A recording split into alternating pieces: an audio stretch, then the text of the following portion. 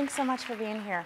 I am so excited to talk about money with this particular crowd because oftentimes we divorce our financial lives from our spiritual lives. And money is not actually a thing. We actually made it up as human beings. I can't remember, I did the research for my book, and of course it's escaping me, but in something BC, the first record of money came on board. And basically, human beings created money as a way to create a system so that we could exchange value for value. And that's all it is. So especially in today's economic times when the media is whipping us all into a froth about the economy, and oh my gosh, there's no jobs, and da-da-da-da-da-da-da. I don't pay much attention to that because the economy is not something outside of us. It's not this amorphous, big old corporate America, corporate Canada thing, right? It's actually us. We're all participating in that. And so when it comes to our money stuff, money is just simply about value. So it's what we value, and then it's also how we value ourselves. Because if we want more money, and I don't know that many people who don't actually want more money, but what they want is not actually money. They'll say, I want more money, but what they really want is what money can get them. I mean, having $1 million in your bank account, who cares? That does not keep you warm at night. It will not open your heart, and it won't actually enhance your life. So money is simply a stand-in for what we value. And so when we want more money, we need to actually give more value in the world so that we can receive more value in exchange. And that's all it is. And when we can boil it down to that basic level, it makes the whole thing easier. Right, we're in the speakeasy. So we want to make everything around the financial conversation easier and fill it with ease, because so often it becomes scary, it becomes clenched, it becomes constricted because we think, okay, it's hard, it's boring, I have to read the Wall Street Journal, I have to know all of these terms like IRA, SEP, 401k. Again, it might be slightly different in Canada, what your systems are, but I think it's fundamentally the same thing, right? Because money is just energy, so it doesn't matter what kind of retirement plan, what it's called. And really, if money is about our value and about valuing ourselves, it's not separate from ourselves, so we don't have to be so scared. In light of that, I would like to cue up, I'm going to have you stand up for a moment here. And I'm going to play a little dirty hip hop because money is actually about money. Where our financial energy hits us is in our second chakra, which is where our reproductive organs live, and it's also the lower back. So it's this general vicinity. So what we want to do is actually activate that energy and get in there, because when our financial lives or when our spiritual lives or when our anything lives are a head trip, we can only go so deep, but when it's a body trip, we can really make the changes and live the lives that we want to live. So we're going to have a little body trip here. So put your feet about hip width, maybe even a little bit wider. Feel free to use the aisles because you might want to get big with this. And go for it, Karina. And I'm just going to have you follow me. Yeah. Here we go. Okay, so you're going to go really slow, and I just want you to get into your hips like you're have a spoon attached to your hip and you're going around a bowl of really yummy chocolate. Or maybe it's for you, it's like raw cacao, vegan, gluten-free something. And feel free to actually touch your hips because that helps be present in the experience. Okay, so this is just a hip circle. You can do them anytime. Let's do the other direction. It's also really great for your yoga practice because it gets into some areas that actually your practice is not going to get into.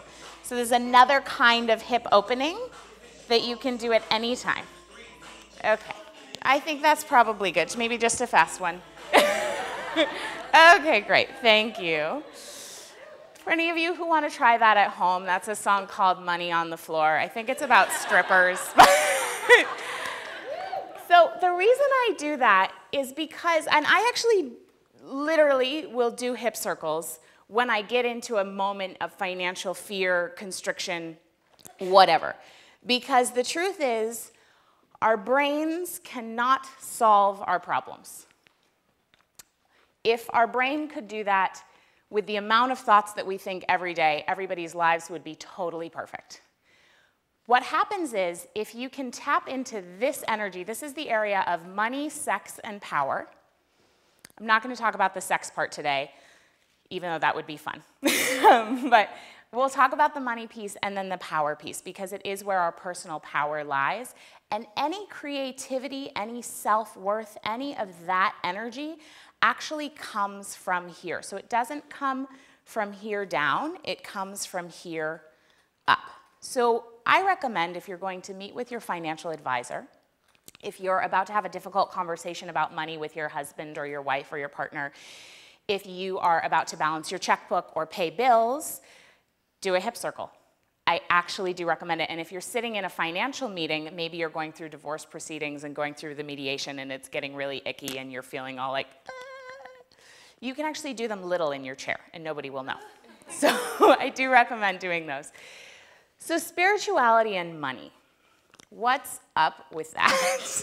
All of the world's major religions would have us, I gotta roll up my sleeves for this, because would have us believe that it's not okay to want money, that money is evil, that rich people are greedy. And I hear from a lot of people, and raise your hand if you've heard this as well, oh, money isn't important to me. And perhaps you've said it yourself. My question to people who believe that money is not important to them is your self-value important to you? And is your quality of life important to you? And is your well-being important to you? Because money is not about money, as I said, right? It's about what it stands for. And it's about nourishing ourselves first. So I'll tell you a little story. I went into business with my mom a couple years ago. Some of you might be familiar with her work. She wrote a book called Women's Bodies, Women's Wisdom. Her name is Dr. Christian Northrup. She's awesome. Love my mom. And she and I thought, we had separate businesses with a company called USANA, that's a health company. They distribute their products through word-of-mouth network marketing. I'm a huge fan of that industry. And so we had these businesses, and we thought, wouldn't it be great if we could go into business together, and I could do the behind-the-scenes work, and she could do the front-of-the-scenes work, and we could actually help a lot more people and touch many more lives if we went into business together instead of separating our energy. At the time, I was 25, and I thought to myself, oh, this will be great. I can team up with my mom's brand, with her notoriety, with her vision, and that'll be great because I don't ever have to really be accountable for what I'm doing. So I didn't think that consciously. In retrospect, that's what I was thinking. So we went about our lives, and I was living in New York City at the time. I was living in an apartment that my mother owned. I was going around with my little wheelie bag with my products and services, doing presentations, presenting myself as a women's financial freedom expert in New York City. I actually built up a little following there and doing workshops. It was great, except for the fact that I felt like a complete and total fraud. I was living literally in my mother's home at the age of 25. I was teaching the concepts of financial freedom, which I'll tell you a little bit about that later because it's important. And behind the scenes, every month, my consumer debt was getting bigger and bigger and bigger until it peaked at 20,000 US dollars. That was unfortunate. I felt really, I felt like a fraud. I felt like I didn't want to tell anybody what was actually going on. And I was, most of all, the most important part, I was afraid to even look at that myself. So I became a total avoider. I stopped opening my credit card bills. I stopped opening any sort of mail that looked even remotely financially related. I stopped looking at my bank account. And I just sort of hoped.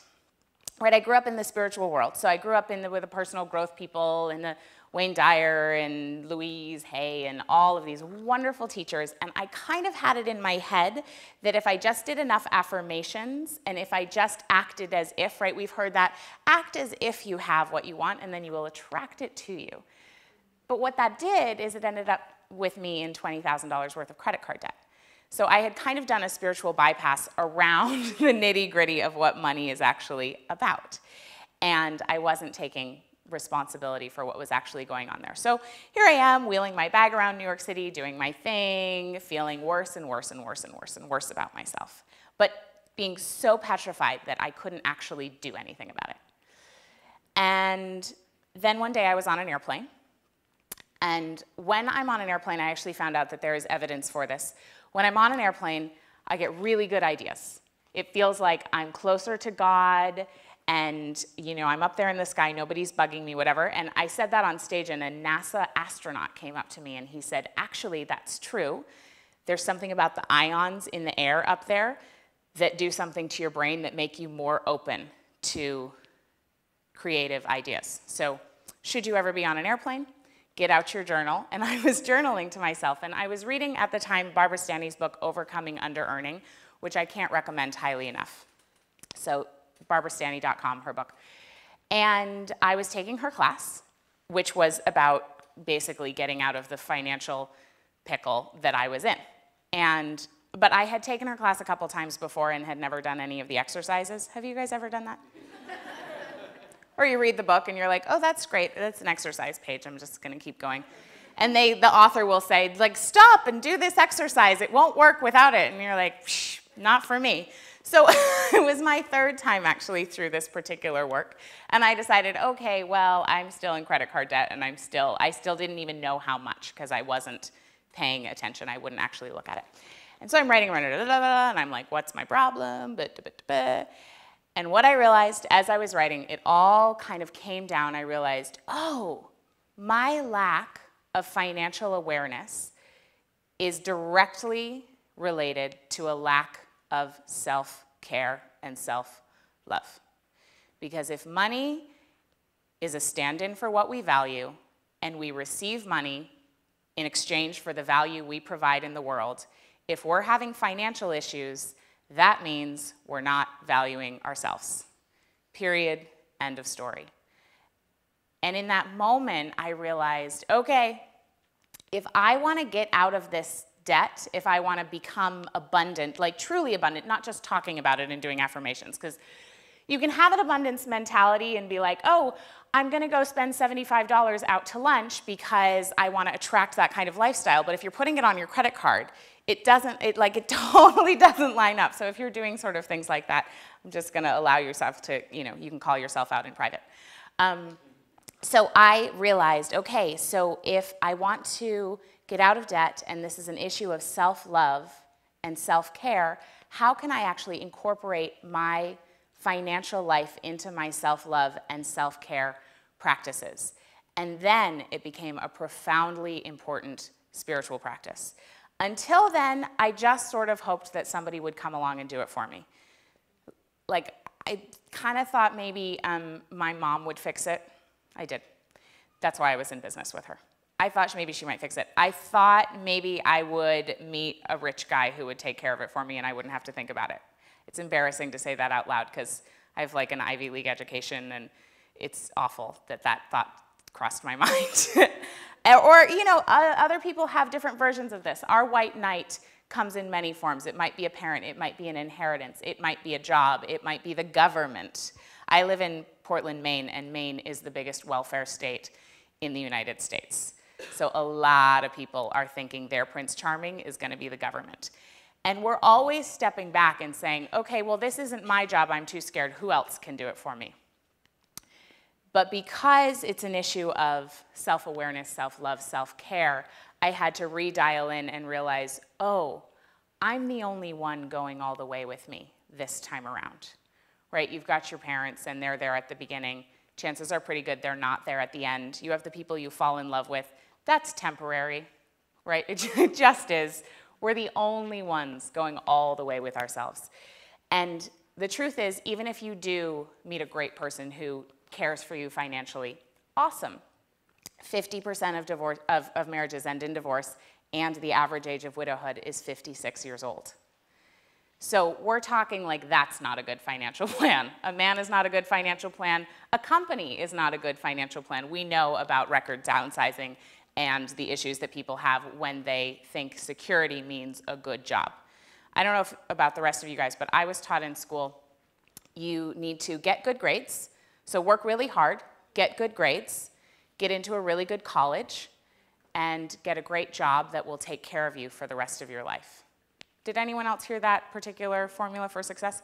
And how many people in this room, I don't usually ask this, how many people followed that and are still with the same company they graduated from college and went to work for? One person. Nice work. That's awesome. So it's an exception to the rule, obviously. And the idea that somebody is going to come do it for us is a bypass of our power. Because our money, sex, and power lives right here. Our money is inextricably linked with our sense of personal power. And so when I realized that, I started putting into place a couple of financial self-care practices that I want to tell you about. And then I'll tell you the end of the story. Number one, I was so remedial with this, and I was so scared, and I was so in la-la land that the only thing I could get myself to do was look at my bank account balance every morning. That was it. I knew that I needed to pay off my debt. I knew that I should probably read a book or two. I knew that I should do various things, but I had to start really small. So if you're in any sort of financial pickle, whether it's debt, whether it's making less than you spend, whether it's just wanting more money, it doesn't actually matter. It doesn't have to be a pickle. It could be just simply wanting to expand in your financial life. My recommendation is in the morning, when you get up, probably you meditate or do some sort of morning practice. Check your bank account balance after you do that. And look at it and give a little gratitude for what you've got. Because everybody in this room has a roof over their head, has some food to eat, has all of those things. So there are so many ways in which we're abundant right now, which is one of the ways that you can wind your financial practice around your spiritual practice. And so every morning I would get up and I would look at my bank account balance and I would say thank you, even if the number was negative, because sometimes it was. When I stopped using credit cards, I started overdrawing my checking account every day. So it takes practice. So that's one thing that I would recommend doing. The other thing that I did is I started renaming bills invoices for blessings already received. So invoices for blessings already received. What that means is when I get the bill from from Central Maine Power, that means I've had electricity care of CMP for 30 days. And so an invoice for a blessing already received is a moment, it allows you to take a moment and give some gratitude and notice all of the ways that you've already received that blessing and are already enjoying it. So when I pay my power invoice for my blessing, I actually sit there and think about all those times I walked into my apartment in the dark and flipped on a light switch. How cool is that? How abundant is that I can do that?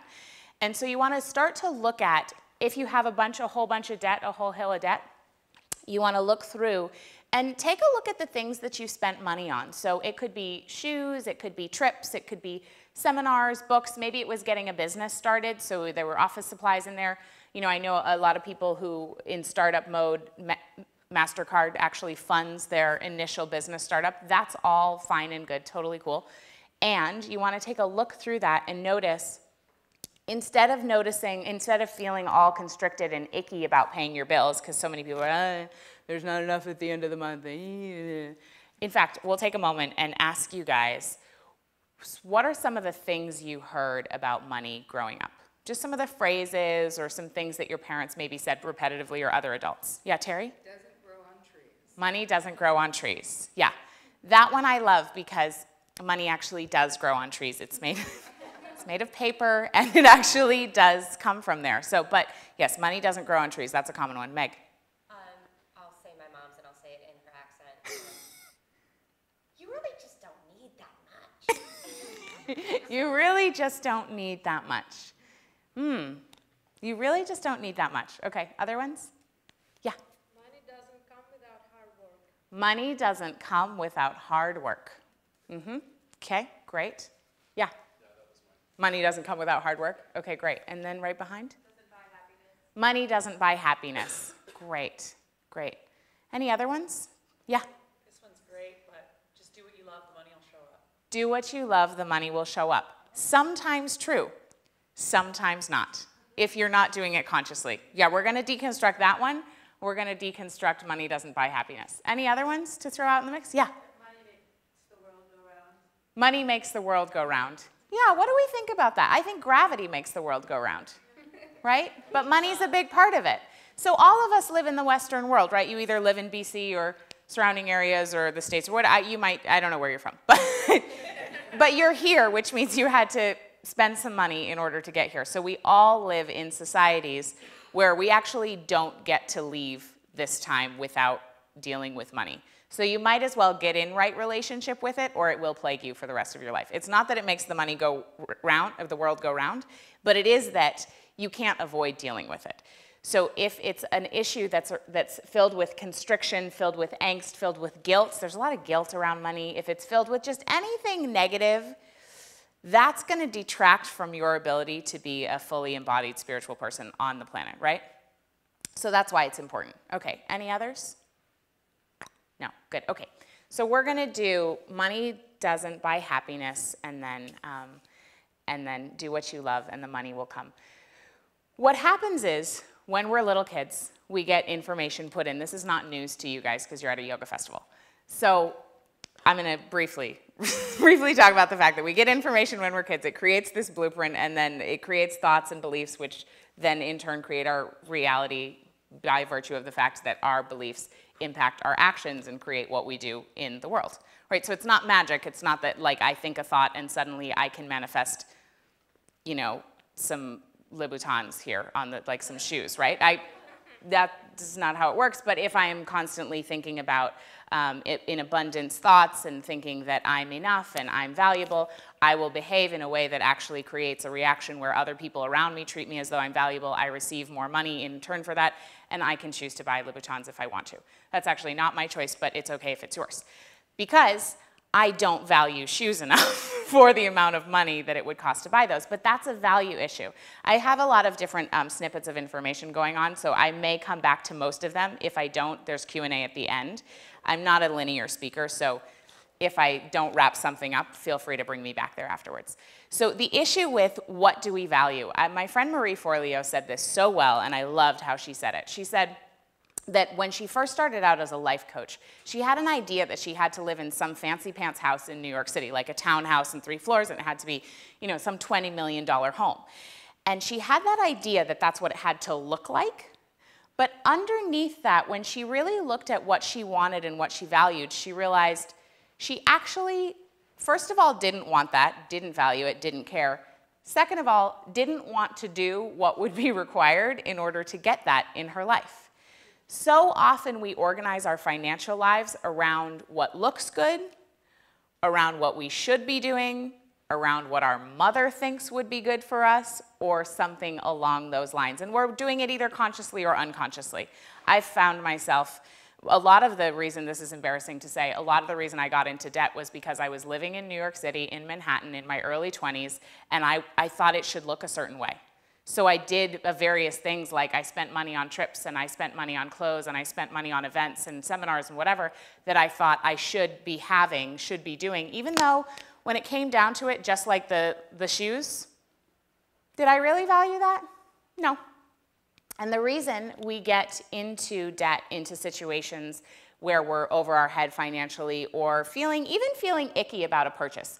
How many times have you spent money on something and then walked away and felt a little like, yeah, it happens a lot. One of the best ways to get into right relationship with our money is every time you pull out your piece of plastic or your cash, whatever one you do, or every time you press order on the computer, right? Because that sometimes feels like fake money. You're like, oh, I'm just it's different because it's already stored in Amazon. So if I just click the button, it doesn't count. I said that the other night. I was paying with Canadian dollars, and I was like, it's like fake money because it's not really my currency, so I just, woo, whatever, right?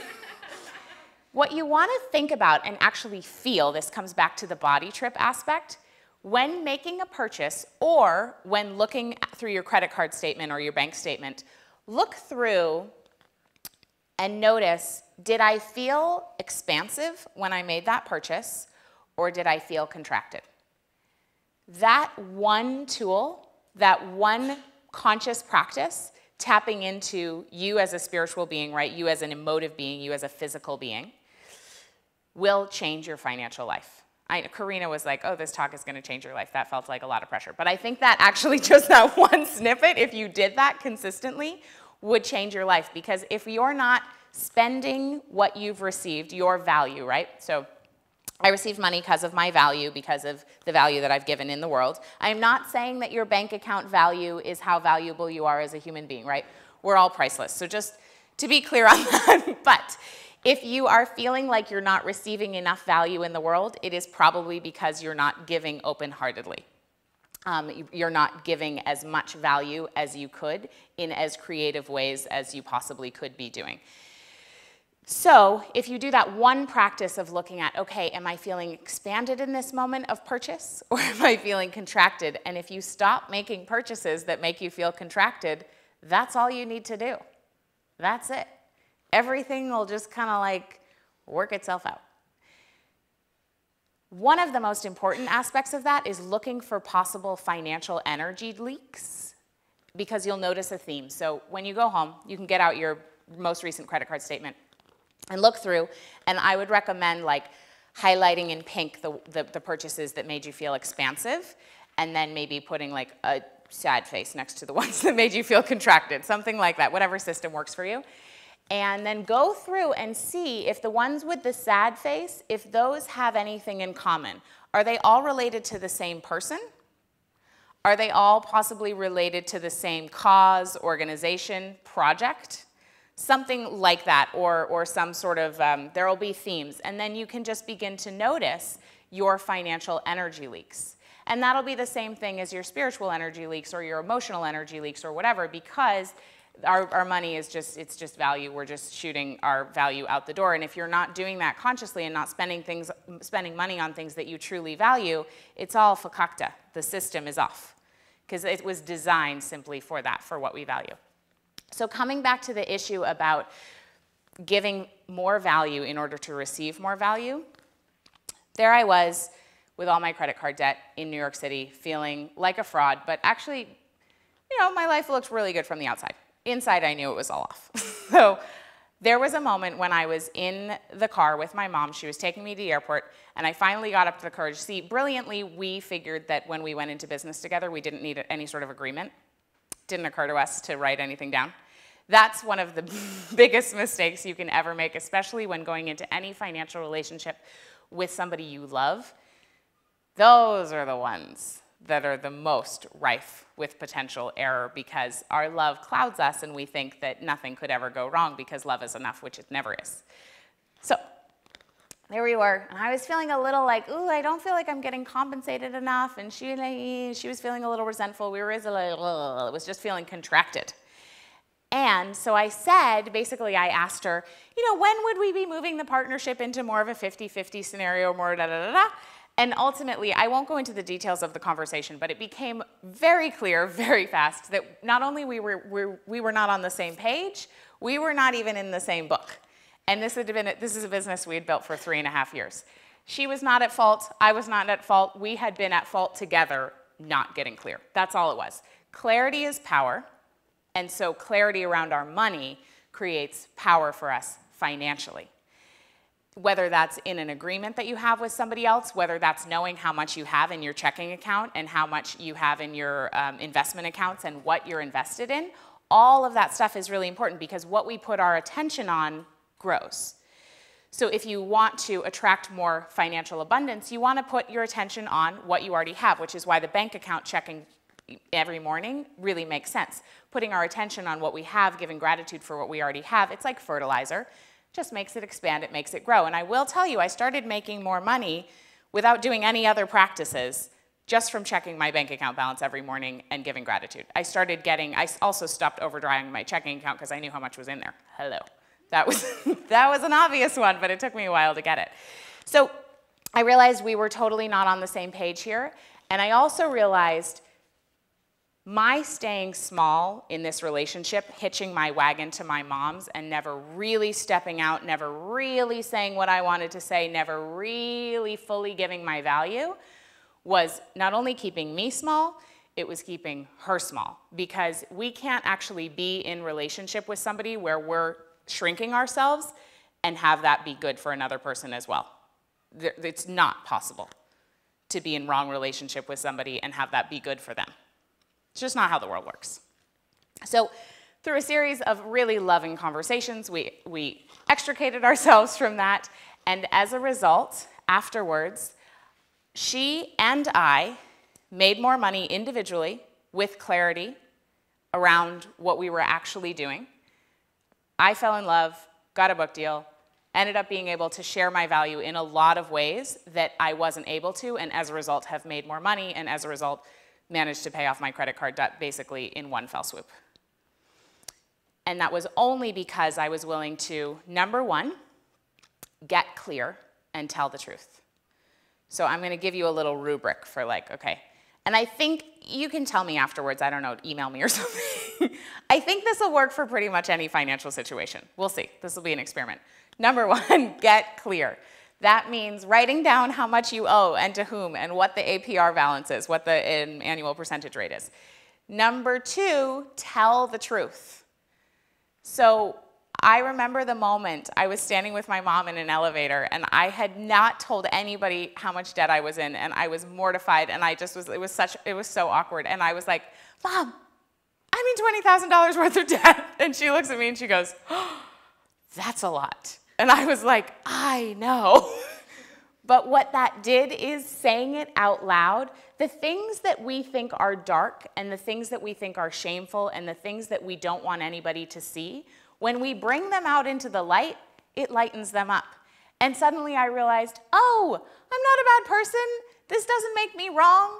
I'm not like, it doesn't mean I'm a bad person. It just means that I did some behaviors that were unconscious, and I can now begin to unravel that because it's out in the light and now I can actually see it. When we keep our stuff in the dark, we can't see it clearly, and it becomes bigger than, you know how when you're looking in the dark, you actually can't see the shape of things, and they could be 10 times bigger than what they actually are, and then you turn on the light and it's like, oh, this is a little thing, it should not make this is a little credit card debt. Whoop. We'll just pay it off. And so that's the number two step, is to tell the truth. Ideally to somebody, to yourself, that's the most important one, obviously, right? But ideally just to somebody else who's really loving, who loves you unconditionally, and perhaps who has a little more financial well-being than you do. So if you're working on getting out of debt, if you're working on how to organize a business deal, if you're working on a divorce decree, whatever, or even just a business plan, I recommend taking advice from somebody who just has maybe like a baby click of more success in that area than you do, because obviously we don't want to take advice from people who don't have what we want. But we do it all the time, don't we? Like our mother will tell us, you know, oh, you should do this, such and thing with your dating life, but she's not in a happy relationship. So you're like, well, why am I listening to you? But we do. So that's another thing. Side advice, don't take advice from people who don't have what you want. And you don't know that I have what you want, so you can ask me later if I have the thing, and then you can take my advice. So the clarity, the truth, and then this is where the most fun part comes in. This is where the love part comes in. We have to love ourselves exactly where we are. I cannot beat myself up enough to get a six-pack abs. Right? I can't beat myself up for eating ice cream enough for my abs to get tighter. I can't hate myself enough. I need to re-switch that. I can't hate myself enough for that. I can't beat myself up enough for overspending. I can't find myself wrong enough times for overspending to stop that behavior. We don't work that way. We're not wired that way. Beating ourselves into submission doesn't create change. So we want to act as though we're a small, lovely little child who we love unconditionally. Maybe you have your own kid or you have somebody else's kid you can imagine here. And then think about, well, what would I tell myself if I were 5, standing there looking up at myself like the most lovable little perfect being? I wouldn't be like, what's wrong with you? How could you do this over and over and over again? Which is what I was doing for many years, which is why I stayed in debt. So this might be your financial life, it might be your physical health, it might be your love life, whatever area it is, we all have one. And they're all connected. When you change one area, it changes all of them, so it doesn't even really matter, right? So find that area and see if there's a way that you can love yourself a little more right exactly where you are. And notice, this might be really hard when you're right in the thick of it, but notice the reasons why being in that exact spot and the way that you got there is actually perfect for your own journey this time around. So you don't want to bypass feeling bad about it because sometimes it just feels like crap and you just need to feel that for a second. But then you can look at, okay, wow, it really is interesting that I spent all those years in credit card debt because, and selling myself short business-wise and being in that little confused business relationship with my mom and various other things. I could tell you a million stories, but I won't today. It's really perfect that that ended up happening in that exact way for my soul's journey, because who would I be to be up here telling you about it if I hadn't gone through it? If I was like, well, I grew up, it was a great childhood, and then, and then I always did really well with money, and then I had money, and then so you can too. What? So I'm not saying you have to struggle in order to be a good teacher, because sometimes there are teachers who really have it all laid out and just are really gifted in that area, and there are certain areas for that too, but that's one of the pieces. So love yourself right there, and then find ways to be more loving and have more fun, because that's a loving energy in relationship with your money. So whether that is renaming your bills folder, invoices for blessings already received, getting into gratitude, whether that is wearing cute underwear when you go meet with your financial advisor, I'm serious. Whether that is having a financial freedom date with yourself, this is what I do. I have a financial freedom date with myself on Fridays, generally speaking, depending on my travel schedule. And I make sure my desk is clean. I burn a candle. I get myself a fun, like, fizzy beverage of some sort, usually with a lime, served in a wine glass. And I put on fun, sexy music, because I know that the more expanded and the more fun I'm having around my money and the more attention I'm willing to put on it, the more it will grow. So those are just a few key aspects to incorporate that into your life. And really, our spiritual journey and our spiritual lives are about feeling good, right? Don't we all really just want to feel good? Ultimately, is that not why you meditate? Is that not why you show up on your yoga mat?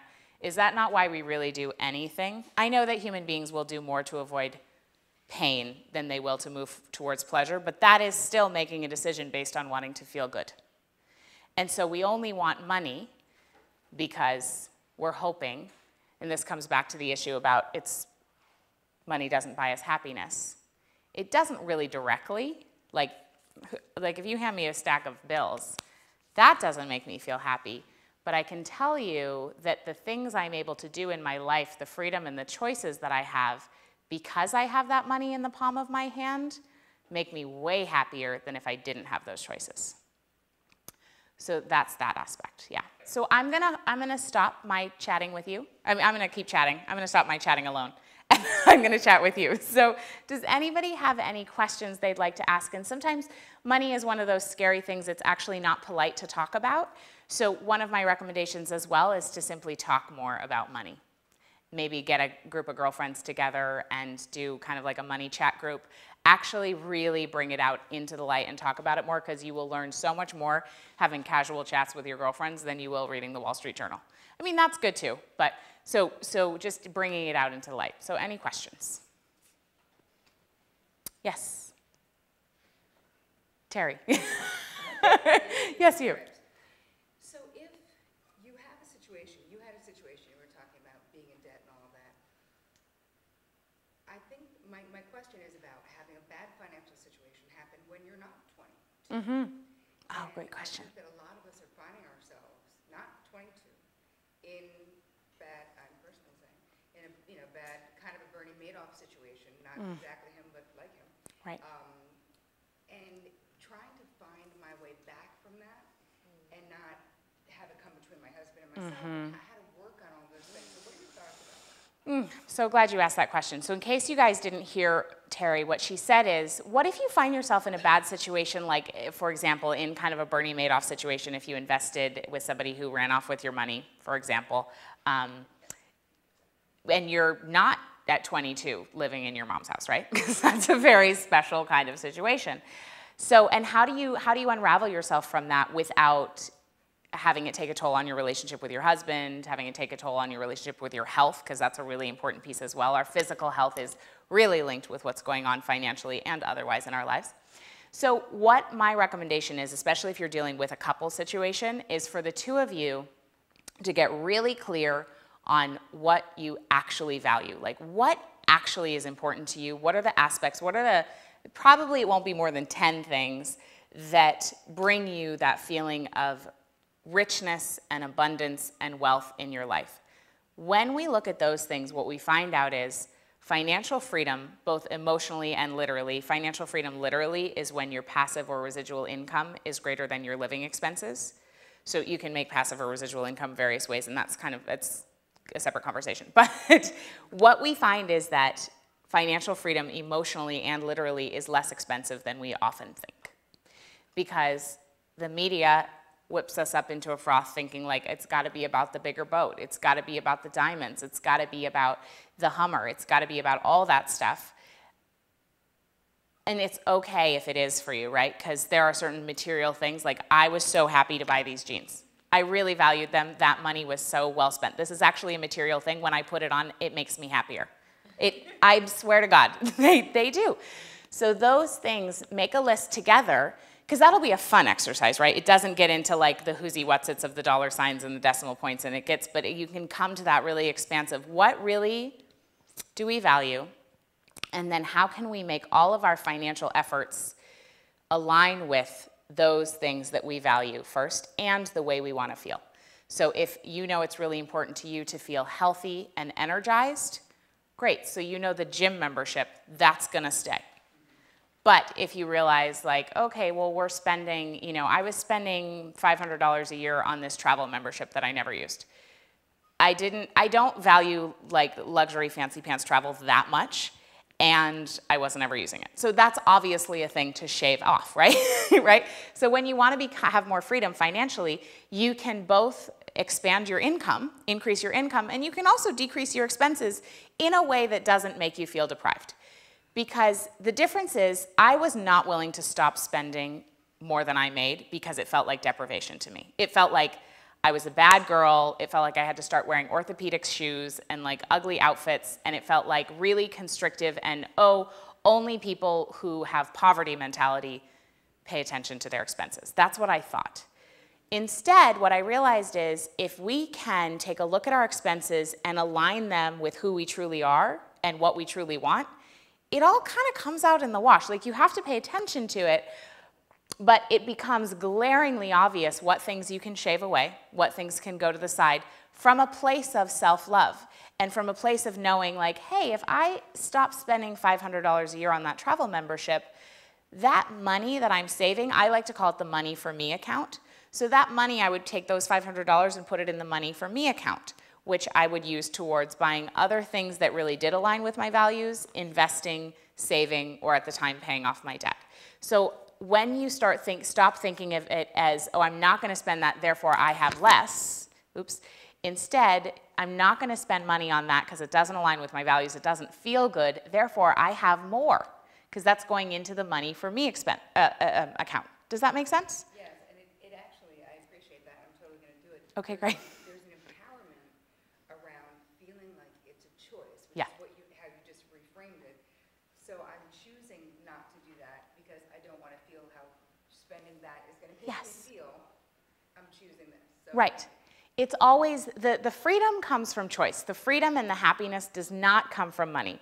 It comes from what money allows us to do, be, or have in our lives. Because I don't think anybody would disagree with me that if you have debt and no money in your bank account, and if you have $100,000 to spare, like the debt and poor and not having money, that doesn't feel good. That's not happiness, right? So the idea that money doesn't bring us happiness, no, it's not direct, but it definitely helps. Any other questions? Yeah. First and foremost, you're rocking the routine. Oh, thank you. Question for you. What, like, I'm in a situation, because you said something about if we want more, give more value. Uh-huh. I'm in a situation where I feel like I give a lot of value relative to what I get. I was talking to one of my mentors, and I was saying, like, I'm self-employed, and with my clients, I feel like I should be charging more, but I'm afraid to ask for more. And she said to me, ironically, she said, you know, Susan, if you're afraid to ask for what you want, on some level, you don't think you deserve it. Yeah. And that really resonated with me for whatever reason, but I just felt like I provide a lot of, for what I get and what I give.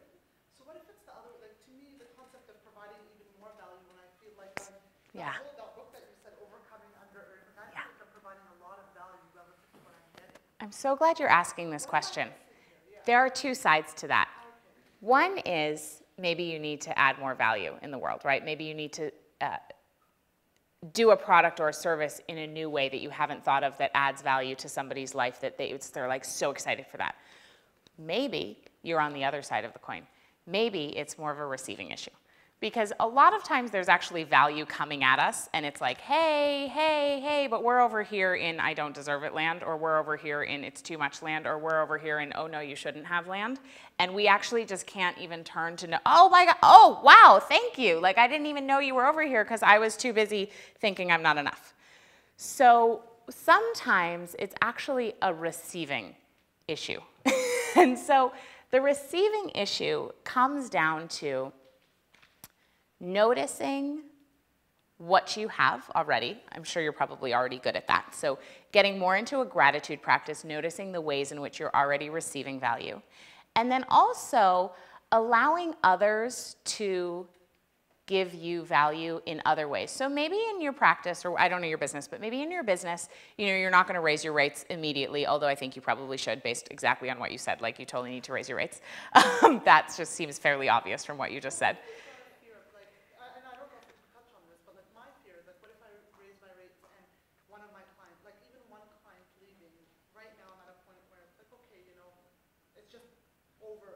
Yep. Like one client leaving puts me in a situation, but I know that I deserve more. Yeah.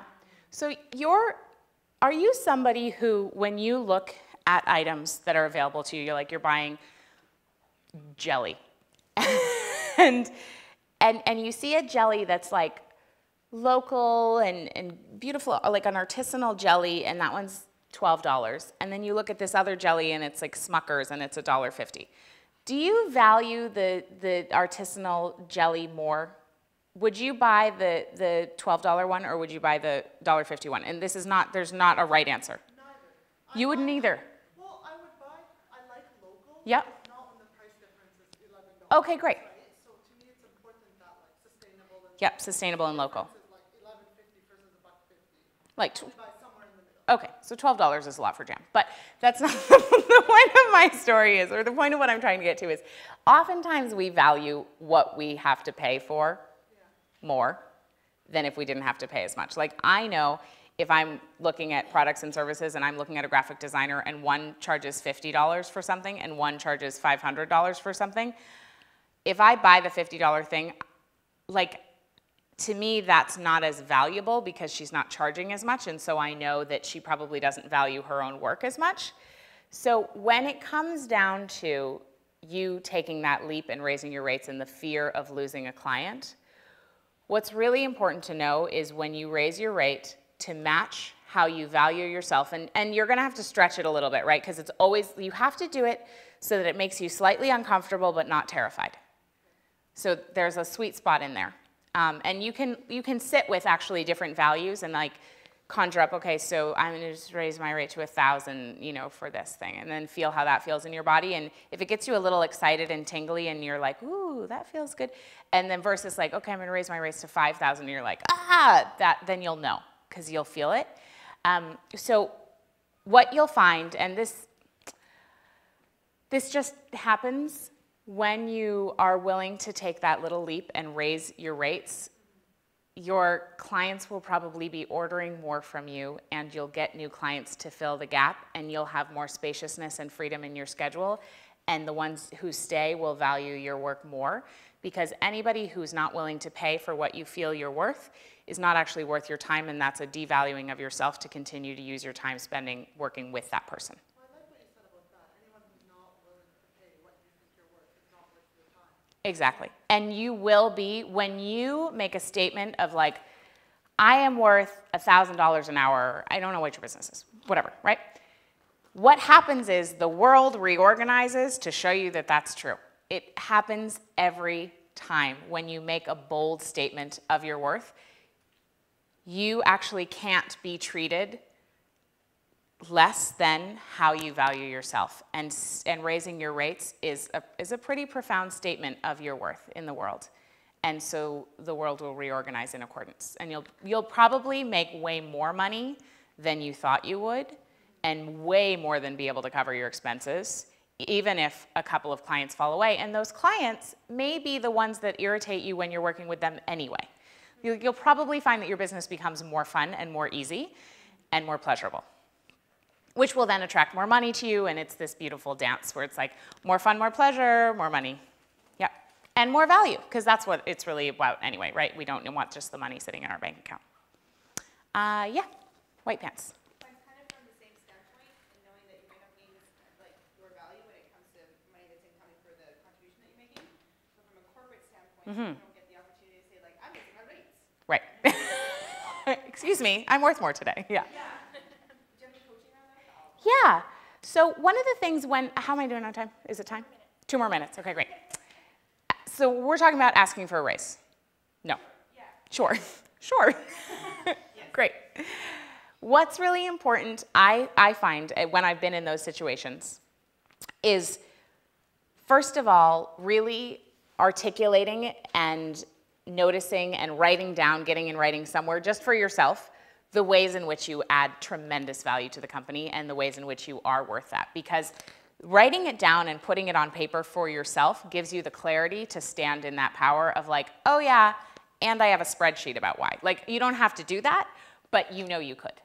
And that's really powerful. So stick that in your back pocket. You could literally actually do that. Or you could create literally a PowerPoint for yourself about why you are the shit, and then put that together, do the PowerPoint, like do the presentation for yourself, and then walk in from that place, because you will absolutely be in a far better place to receive what you're asking when you come from that place, as opposed to coming from the place, like that's a place of, absolutely, it's obvious. Totally, I'm worth more. This is obvious, and here's why. And you've actually given yourself the data for it. I don't think that blowing sparkles up our skirt and just being like, I'm amazing, I'm fabulous, without giving us the evidence as to why, is practical. I know there are a lot of teachers who will say that's absolutely practical and just like puff yourself up and walk in there, but then as soon as they waver, you'll be like, you know, like, okay, maybe I was wrong.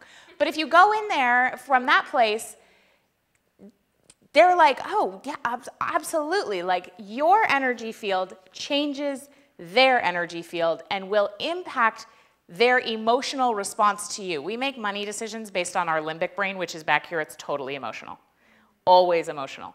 And so if you're coming in from the place of, here's my 10-point presentation on why I'm amazing, and here's how I add value, and here's how I am helping this company get more of what they want, right? Because you always want to orient it around what's in it for them, not what's in it for you. Yes, perhaps a trip to Europe might be in it for you, but that's not the point in this conversation. And when you come from that place, it changes the whole conversation. So give yourself the evidence, actually spend some time loving yourself in that way, giving yourself a PowerPoint presentation or whatever, and then come in asking from a place of, how can I help you? And this raise that you're going to give me, here are the ways it's going to help you as a company. And here's how I'm going to add value to the company as a result. Does that make sense? Yes. Okay, cool. So I think we're done. Time. Thank you all so much for being here. And if you didn't get your question answered, I'm happy to hang. Thank you so much.